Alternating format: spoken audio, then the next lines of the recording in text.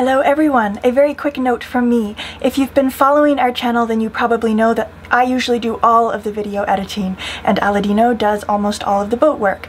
But for this video, Aladino actually decided to try his hand at editing. So this is the first video on the Sailing Magic Carpet channel that Aladino has ever edited. I think he did an amazing job imparting an awful lot of information, and I think it'll be a really good video for those of you who like to work on your own boats. So now I'm going to hand it over to Aladino. Hello everybody! I thank you all for watching the previous video, which was all about replacing bunks in a teak deck, and many of you have expressed interest in future teak maintenance videos. So this one is specifically about the seams, about recaulking our cockpit. I also apologize for this video being less entertaining than the usual videos. I was in charge of the rough editing to know what Maya is doing all the time and learn a little bit.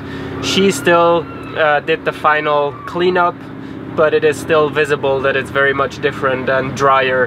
But bear with us, I think there still is a lot of very informative things in the video.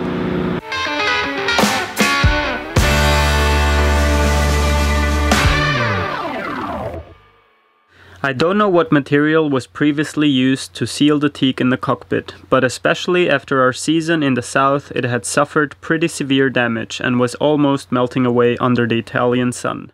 From far it appears to be okay, but as I zoom in, bubbles are clearly visible and occasionally we had some of this black stuff on our pants.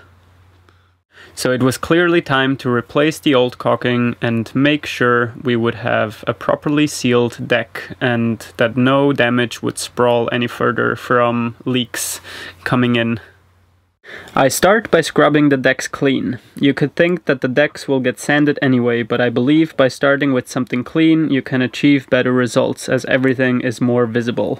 The initial step is to carefully cut the seam between the old caulking and the teak planks. If possible, follow the grain of the plank to avoid cutting into it. For this I use a sharp X-Acto knife, and I use both hands for better control. It is often hard to see what direction the grain goes, but I work slowly and sometimes it's visible very well. And also, if you would cut into it, you can fix it with a little bit of epoxy and trying to glue it back together if there is a little strip which has come off. But the more careful you're on this step, the prettier the end result will be, and the more longevity you give to your teak deck. If you do this not carefully and the seams will not be perfectly parallel, then that is very much visible to the eye and it's not equally pleasant. So I pay special attention to this step. To remove the caulking, which is now cut off but is still held really well in the groove, I made my own customized tool and I used a #1 flat screwdriver. I grinded it to the same width or less than the caulking grooves, which in my case were 4 millimeters. It depends how wide your planking is. And to give a pleasant view to the eye, the caulk is sized accordingly.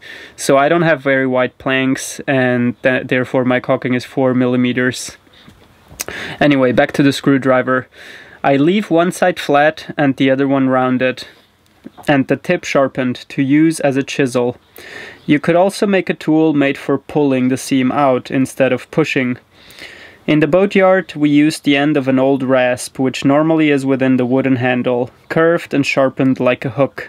Now that you've made your own tool, you can push the old caulk out, holding it 45 degrees from the groove. I used the rounded side towards the bottom, not to get caught in the wood and damage it.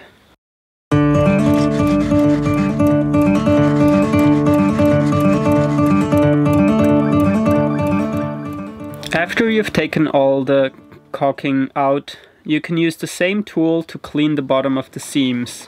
I hold it 90 degrees up and pull it along the bottom with the sharp edge towards myself.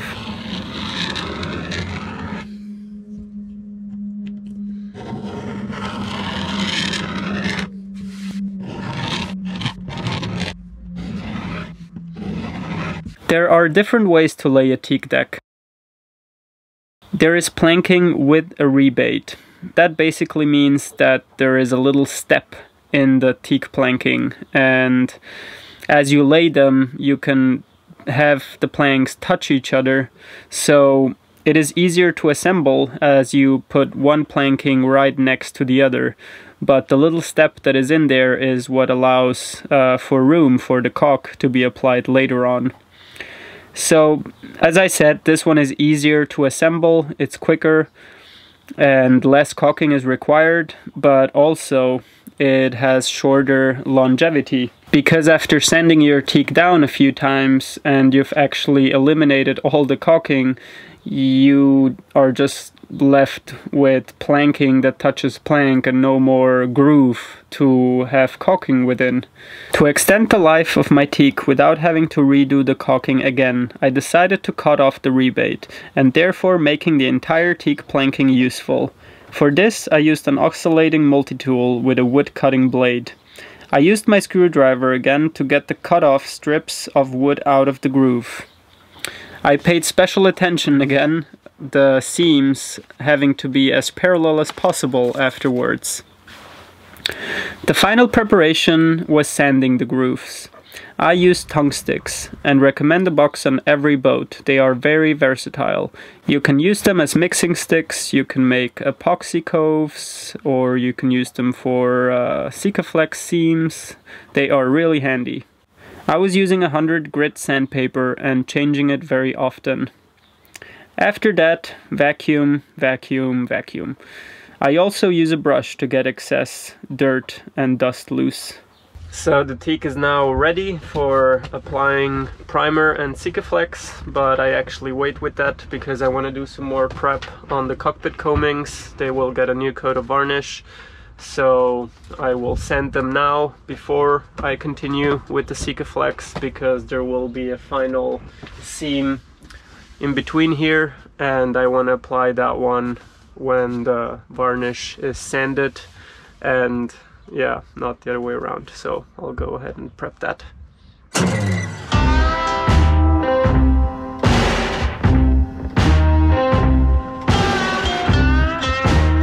So after all this preparation, the next step depends which caulking you would choose. I'm using Sikaflex, and Sikaflex requires a primer, so applying the primer is next.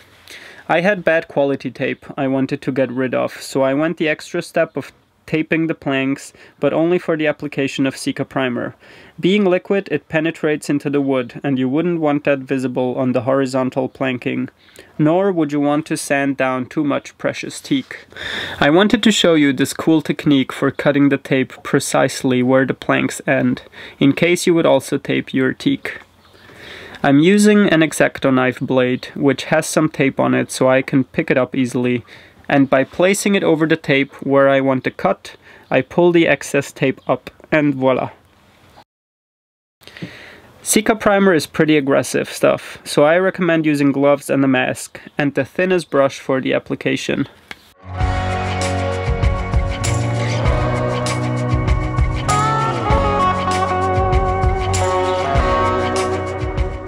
After letting the primer dry for a while, I went ahead with the caulking. Here's a clip of me pinching the tip of the caulking compound nozzle to make it fit into the grooves.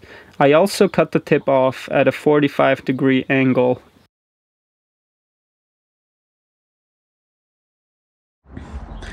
Alright, I'm ready. Would you pass me a caulk tube, please? Is it right there? No, frying pan. Extra tip. If you warm the Sika tubes in some hot water, it makes application much easier as the Sika becomes more liquid and flows nicely. Thanks. Makes a difference. I know it does. Thanks. It's just really nice how thoughtful you are about every stage of this process, my amore. There's many videos on caulking, so I'll keep this step short. I watch the flow, move slowly, and make sure the gap is filled properly and you don't have air gaps. I only continue moving when I see the apparent overflow around the nozzle.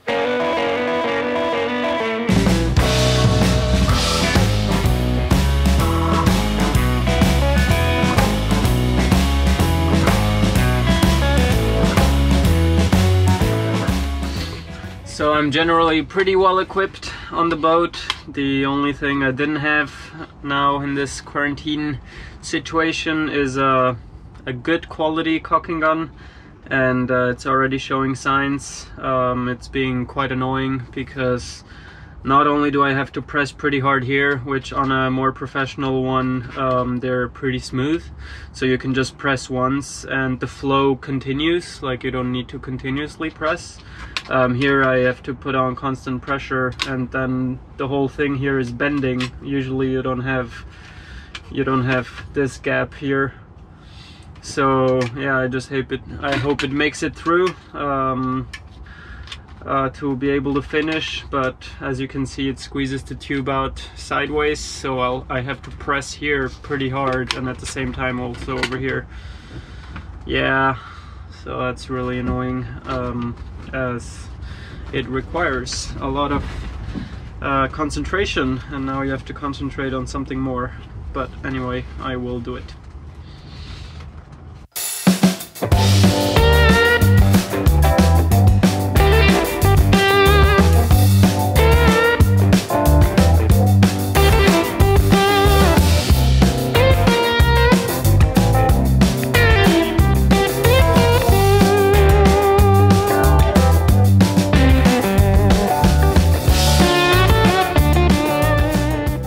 After applying the Sika, I went over the caulking with a spatula, pressing it down slightly. You still do want it to stand proud of about 1 mm, but this will help filling the grooves 100%. And as it cures, Sika will shrink slightly.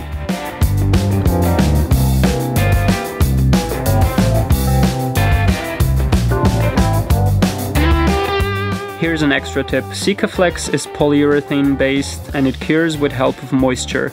To accelerate that process, I filled a spraying bottle with water and got an even layer of mist on my caulking overnight and the next day. Luckily time didn't matter now, so I let it cure properly for a few days. And after that, it was time to cut off the excess caulking with a chisel. But first I went ahead and sharpened them with 400 and 800 grit wet sandpaper.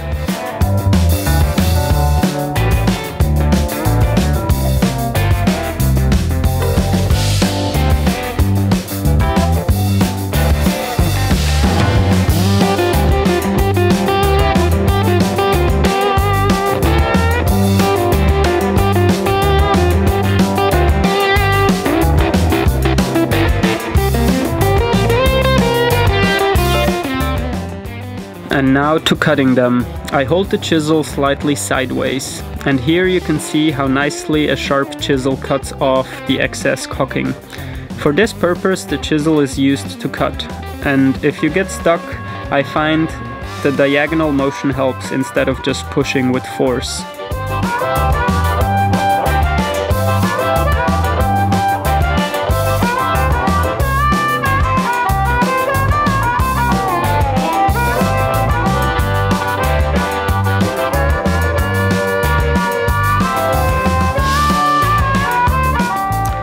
To finish off, I went over the decks with my beloved Mirka orbital sander.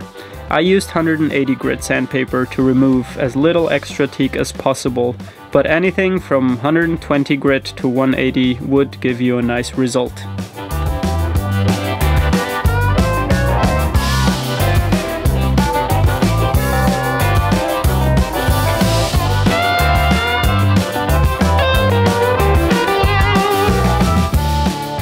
Getting to the details now. The teak looks pretty nice and the caulking too.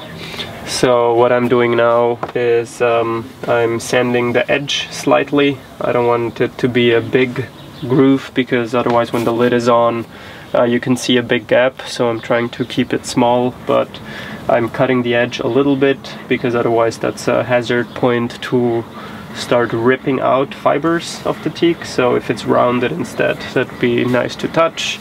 You cannot hurt yourself and you can hurt the teak less. So after I'm going to sand the whole edge here, and I'm going to varnish because water is always running through there and you want to protect the wood.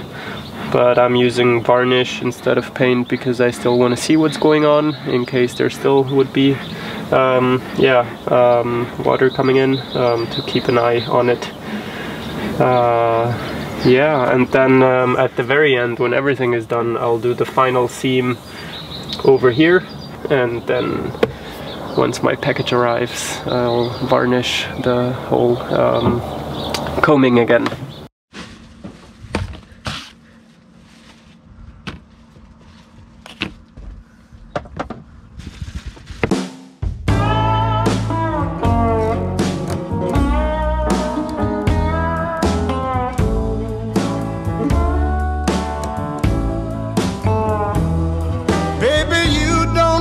To blush every time I ask you out. So the final step, as I mentioned, will be the last seam that will create a cove between the deck and the cockpit combings. When you're using Sika 290 DC Pro, then I highly recommend using the primer, otherwise you might as well not use Sika. And how I set this up is I just use whatever clean cans, and I label them. One is acetone, and that is just so I can use the same brush for the whole job. They don't cost a lot, but yeah, this whole refit is in quarantine situation, so even better to apply all those tricks and make things last. And the other jar I labeled Sika primer, because I cannot work from this. This one I always seal. Unfortunately, it has a pretty short shelf life, so try to keep it closed as much as possible. I just pour the little amount I need into here. Wear gloves. All this stuff is pretty irritating, and I also recommend using a mask. So what I do right now is I apply the primer for the seam, and also you might see that I taped little parts where I had air bubbles. That happens, especially if you have an unfortunate caulking gun like I do right now. But yeah, so let's go ahead and primer.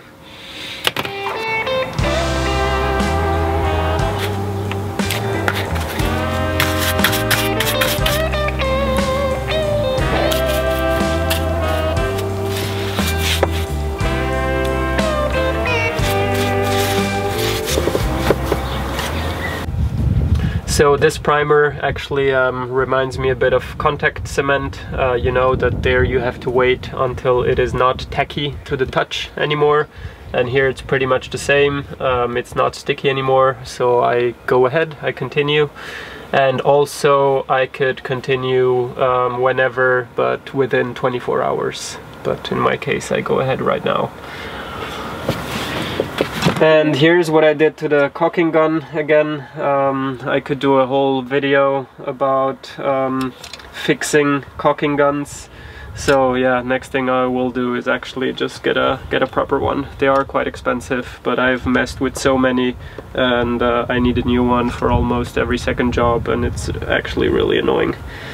So now I'm trying to hold the caulking tube in place with these hose clamps. I also replaced this one. This is the old one, and I hope that the fresh Sika is still pooled in here. But by just trying to make it go through, I also risk breaking the gun. So I replaced the tip.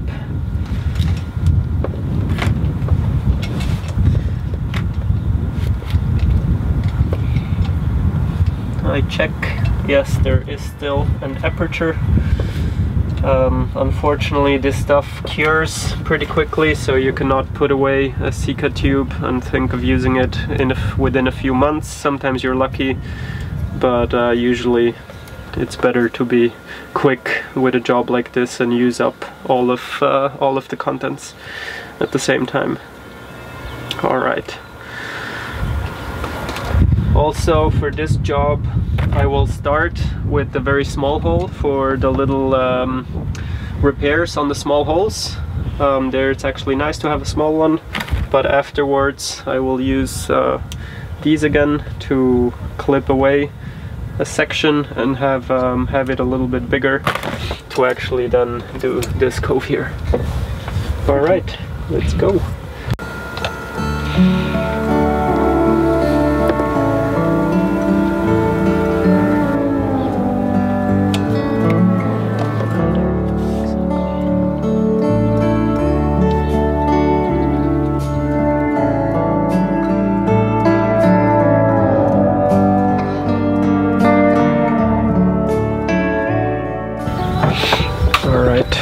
Let me try to peel the tape off now. So you just finished with the wooden stick? Yes, with the spatula. I'll do the top one first. My only concern is that there is a lot of material still on it, but we will see.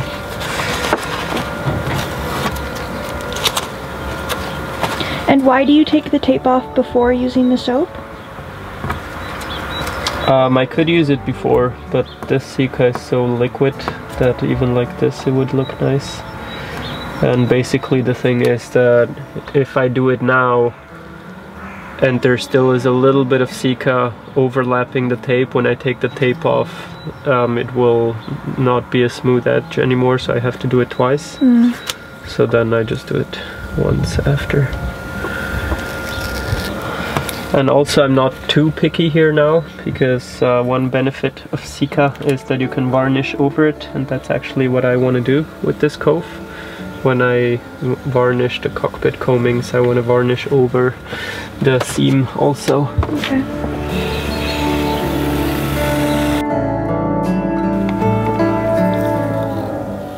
Now just a few little tapes. And I won't even do the trick with the soap. I'm sorry, I can't show you, but Sika, this one for the teak, actually flows pretty nicely, especially in good temperature. So it flowed nicely and it's shiny and it looks good to me, so I will not go over with soapy water. But normally that's how you would smoothen it out if it is irregular and not nice. Alright, done! I've successfully finished this mission. Eventually I'll also do the cockpit floors, but I didn't have enough material to tackle this one, and they are in better shape, so it's not necessary right now. But I'm happy that the top is sealed. It's more important here. I don't want any water to leak into the cockpit combings from this side, or also just the plywood that the teak is installed on. So this is nice.